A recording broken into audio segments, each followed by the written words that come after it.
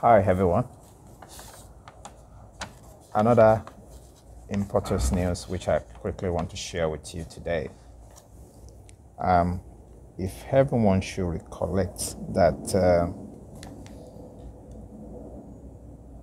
Kwankwaso, which is the New Nigerians People Party, Rabio Kwankwaso, make a comment yesterday that the rich peoples are the biggest problems in Nigerians.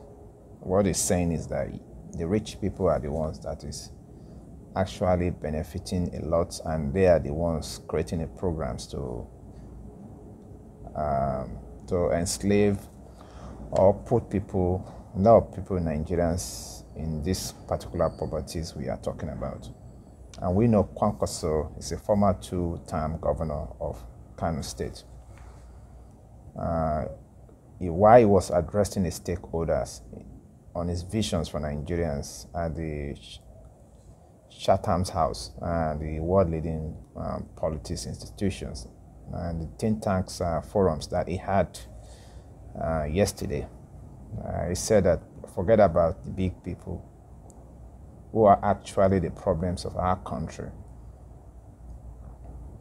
We know the presidential candidate of the NNPP further stated that with supporters at the grassroots, we are only party today and we succeeded in Nigerians today in terms of votes and support, that we are working in the southern part of the country.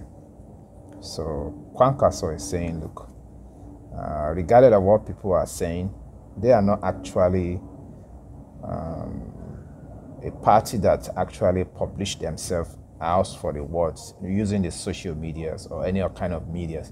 That what they are doing is that they are working at the grassroots. I mean, that means they are meeting people at the grass level, talking to people and sharing the visions on what they want to do for the country. Kwankwaso also hit back at the Labour Party and its presidential candidate, Peter Obi, over the comment asking him to withdraw from the presidential race for Labour Party. And he said, for us, the difference between the North and the South is that the North knows as more than southern part of the country. If you are from the North, I am sure you wouldn't have made that statement for Kwankwaso to withdraw from Labour Party. And you should go and look at my credentials. That was what Kwankwaso, a comment that Kwankwaso replied to one of the people that asked him questions at the Chatham House about whether if he want to step and support Labour Party, because he knows that Labour Party is a big challenge party for NNPPC, and it's just a means of whether there will be a coalitions between Kwankwaso and Labour Party. But one of the things I know about Kwankwaso have definitely, according to what I've heard about what he has done in Kano, he's done well in Kano in terms of educations. I think he created a lot of free educations, and he has sent a lot of people that live in Kano, sent some of them that want to read in abroad, and some of them have been sent on a scholarship. And in terms of security, I know he has done well when doing his regimes. And he also said that he's also, during the time of his regime, he did not borrow anything to finance the state's infrastructures. Some of the money that was internally generated during the time when he was in governor. And to be honest, he had a lot of details, plans that we want to do for Nigerians, especially when it comes to educations. And I also make mention that he also wants to recruit up to 1 million of military personnel, as well as a lot of millions of also police as well, that will guide the nations and making sure that the nations is quietly secured. and they want to bring back educations, create a kind of free educations for a particular levels of youth, especially, and I'm not sure whether in the primaries and the secondary. And he spelled a lot of things that he actually wants to do for the country. He has more details on what he wants to do. But I'm not sure whether he has applauded Nigerians' interests. Maybe he has done very well, because Nigerians can also be looking at it and saying, look, he is from the north. In terms of fairness and equity, he should have allowed someone from the southeast to be the president at this current dispensation. So I'm not sure whether it's going to gather more support from that region. But in Kano, I think he will definitely do well. And he's also going to compete with someone like Atiku in the northern part of Nigerians. He's going to share a lot of major votes because a lot of people actually support him. So we will see what he wants to do. To me, he seems to be a kind of fair leaders when it comes to comparing him with Peter Obi. He knows a lot of mismanagement has gone up in the country, a lot of money that has been stolen. People are not being caught, charged, and also sentenced. So he knows a lot of things that's going on in the grassroots. But my questions I always ask me is that the source of his wealth, the source of his health, and how does it actually generate his wealth? Because they said he has been in the public service for quite some time. Yes, he has done well. He has a lot of public knowledge, and he has done well in terms of international diplomacy. He's represented Nigerians across the world. So, but we will see whether he can gain grounds and become Nigerian president coming February next month. So that was what from information from Kwankwaso. And we also noticed that there's still a lot of word that has been said between PDP and APC about APC accusing Atiku that Atiku is using a PVC to siphon public's money into using a kind of special purpose vehicles out of the country. And it has been accused based on one or two videos that was released by one of the accusers that's accusing Atiku. So, but there's still a lot of things going on. But what PDP said that they will not be distracted by these antics of the APC, All Progressive Congress, in a quest to win the year 2023 presidential elections. And the allegation against his presidential candidates, Atiku Abubakar, on a special purpose vehicles was a distraction to the party and to divert its attention from winning the elections.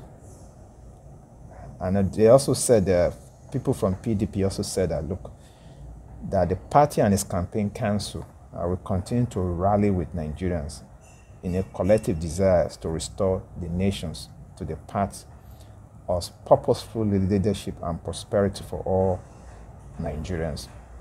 However, no matter how much falsehood appears to thrive, the truth will always prevail at the end of the day. And they want APC to tender an unreserved apology to Abubakar over the unsubstantiated allegations. And they believe that PDP at this moment, they are panicking over the fears of losing the powers, and we will crush them. That's what PDP said. And the People Democratic Party also said that all Progressive Congress, APC, they are panicking over the fear of losing the power.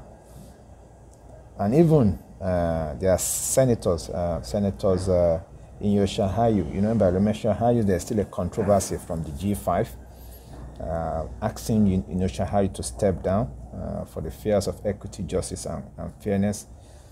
And you still say, look, it's only when they become the president, then that decisions will commence. And they don't want to remove IU at this moment because Atiku said, though, it doesn't have that constitutional powers and the wills to do that. So that's one of the problems that people are still thinking about, the will of Atiku and the strength of his capability. Whether it has that strength and the mentors to be able to tell people to go. So, but there's still a lot of issues that are still going on between the G5 and Atiku campaigns, as well as the PDP's presidential candidates, Atiku. But what Yosha, you said yesterday that the claim at PDP rally held at the arcade groups of Arcade Palace in Abeokuta, and it shows that APC is afraid. They were afraid of us in Osun State, and they will also refuse to give us the stadium because we did all our rallies on the road and we won. And anyone who go that APC control state, they will make sure that we don't get the venues. Nigerians should stop worrying because APC are showing their panic. They are worried that they are going to lose the power. And they believe that when they're in Ekiti, they refuse to give us the appropriate venues. They closed all the window stations. There were no buses. It is to tell you that PDP is bouncing back. We are stronger than ever, and because of that, nobody should worry about whether obstacles they put in our way. You also said further that PDP will crush APC at the polling booths, ward, local government, as well as nationally. We must recover this country. We must rebuild the Nigerians, because when we come into power, we form this party precisely because we want a better living condition for our people. The statement from IU that they want a better life for Nigerians. Yes, I think when during the PDP era, things were a little bit much better, but we had a lot of allegations of multiple corruptions during the PDP era. And we even had that even corruptions is even in the highest level when it comes to there, but even corruptions even now becoming one of the most highest level during the APC. So both the APC and the PDP, they are the ones that took Nigerians to this level grounds that we have at this moment. So what IU is saying is just saying it to think that Nigerians will support PDP. And he said we must recover this country. We must rebuild Nigerians, because we came into power. We formed this party precisely because we want a better living condition for our people. And he also promised that PDP presidential candidate come back to power, life will be better for all Nigerians. That is completely lie. And the Presidential Candidate Council, PCC, of the All Progressive Congress have asked the People Democratic Party to come clean on allegations of money laundering, sundry charges regarding a special purpose vehicles account operated by his presidential candidate, Alhaji Atiku Abubakar, when he was a vice president between 1999 to 2007. APC PCC noticed that rather than addressing the allegation of criminal money laundering and reckless abuse of public trust leveled against Atiku by one of his closest aides, the PDP should try in vain to defend the presidential candidate by embarking on a thorough diversionary journey by drawing up a tails allegation against his rival. The issue Nigerians people want the PDP and its candidate to address are simple. There was the whistleblower Michael Ashiemuga, who sworn to an oath employed by Atiku. Did Atiku make scandalous confessions in a telephone conversation how he and his former boss, Presidential Olusegun Obasanjo, set up SPV, shows as marine float, to steal public money. Was the tape voice not Atiku? It is obvious that the PDP presidential candidate has not defense to this allegation because he admitted in his viral confessions. This was the reason why we boldly made a call on him to beat the path of honor for once by withdrawing from the presidential race. We also urged the authority to hold him into account. But the hanger-on and dependent who saw his withdrawal as an end to the campaign bizarre in desperation to started to painting the kettle black to look like their pot. This resulted to counter not only an admission of criminal guilt, it's an irresponsible way to cover up the concrete evidence of conspiracy and corruptions. How can PDP pretend that Atiku is innocent of the allegations when even a General Olusegun Obasanjo, his boss, and his collaborators has documented Atiku legendary corruption in his book and had sworn never to support Atiku presidential ambitions to avoid the wrath of God. So the cocktails of lies and tales by PDP against APC presidential candidate does not disclose any weakness to their dreadless allegations. So there's a lot of things going on. And the regurgitated allegations cited by either being thrown away by the court of or the deponent, like in the case of Alpha Belta, as withdraw the untried and untested allegations. The former members of the Alpha Betas had even gone ahead in recent advertorial to endorse the APC presidential candidates as the best man for the job. On the contrary, a patriotic citizen against all existential dangers have stepped forward to confront Atiku with allegations disposed in an affidavit. If the PDP has many modicums of respect for Nigerians, if it has any concern for Nigerian youth and a future without corruptions, it should come clean on the allegations and stop dancing around the real issues. Bitter allegations from APC to PDP. This is still the pending informations. We will see whether APC will actually go to the court and challenge Atiku with these allegations. We'll see whether they will actually win. We'll see where these allegations will go further.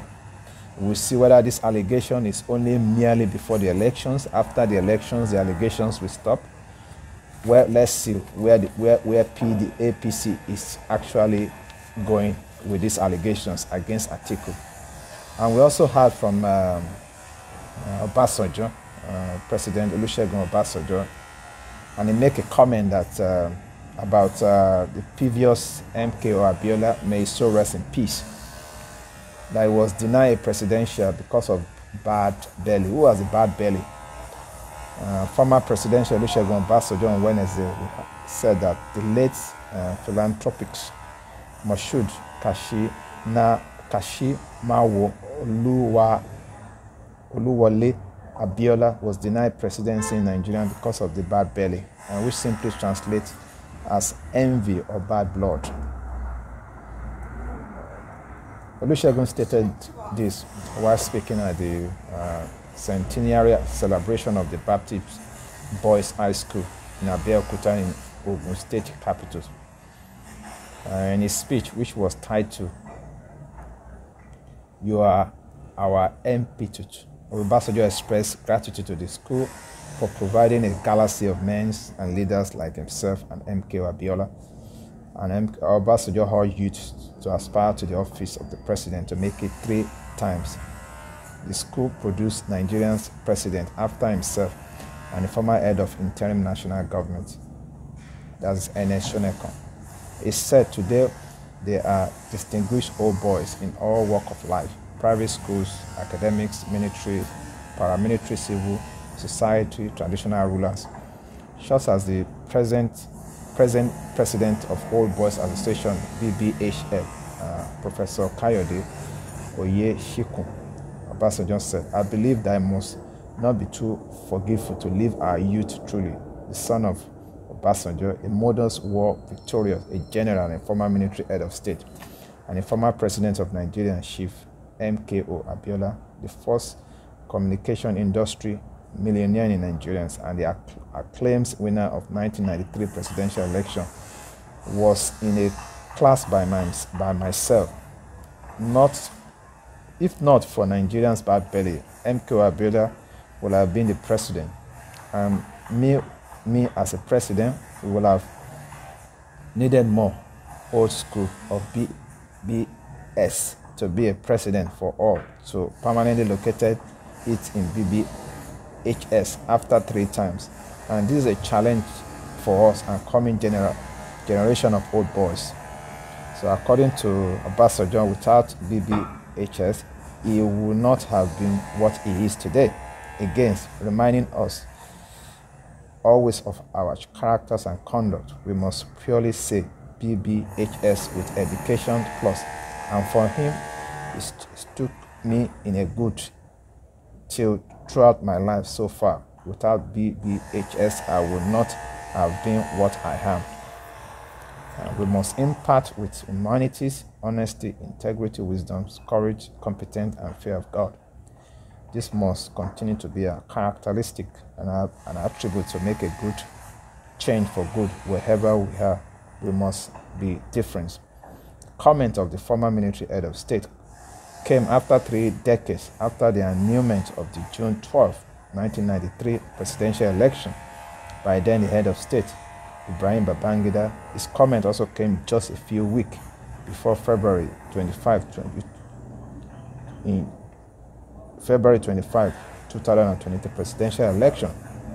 He recalled that this is not the first time Obasanjo will make a public comment on the annulment of June 12, 1993 presidential election.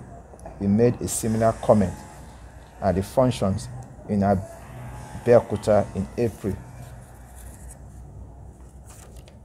2021. Obasanjo was a military head of state. We know between 1997 and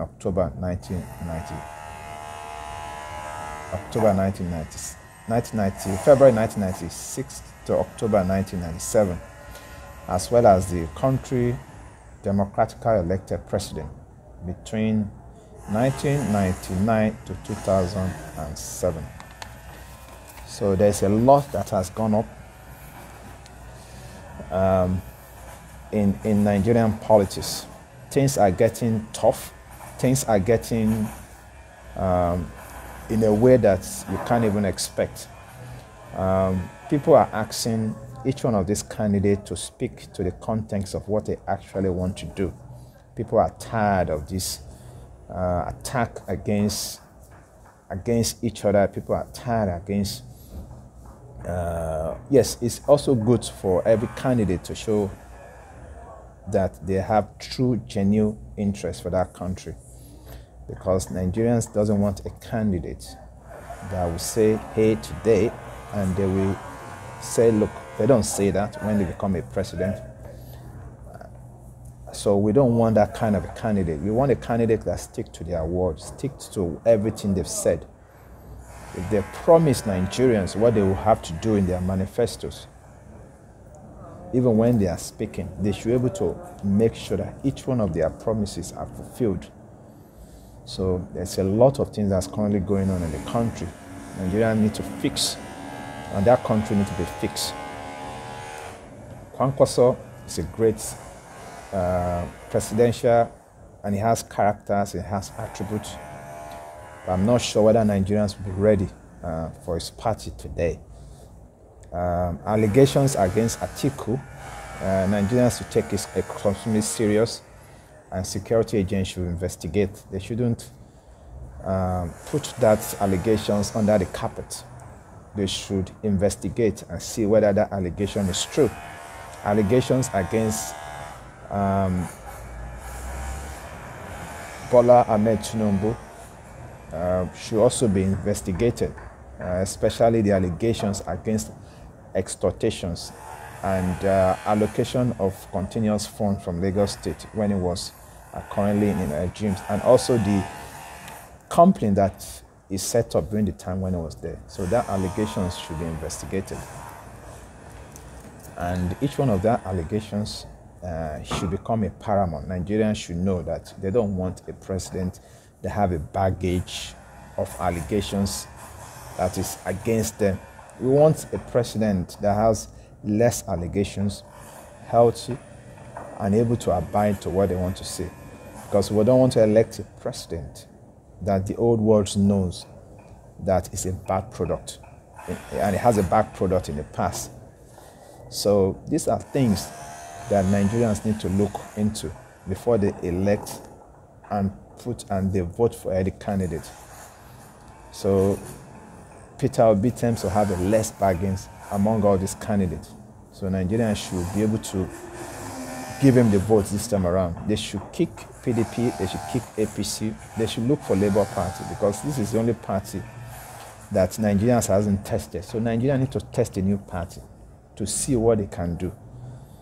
At this stage, we need a new party, because if the new party can able to take Nigerians to the promised land Nigerians deserves, then we know that it is good that Nigerians go for that party.